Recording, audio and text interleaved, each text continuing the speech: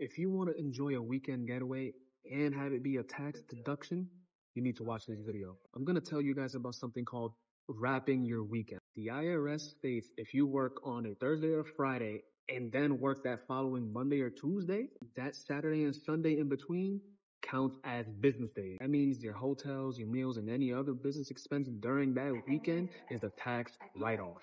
In order to wrap your weekend correctly, you need to start off by making sure you are leaving on a weekday and you're returning on a weekday. The reason why the IRS requires you to do this is because your expenses that are conducted over the weekend need to be considered a part of your business working hours.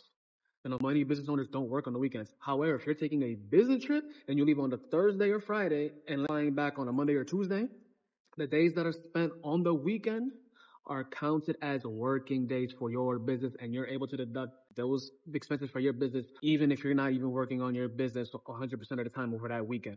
So comment the word tax-free so you can learn more about this strategy. Now, if you're a business owner or a content creator looking for professional tax help, make sure you click the link in my bio to become a client. My name is Ricky, co-founder of Ricky and Nikki Accounting Services, and what we do here is to make taxes very easy to figure out. So give us a follow, stay up to date, and to get your taxes right.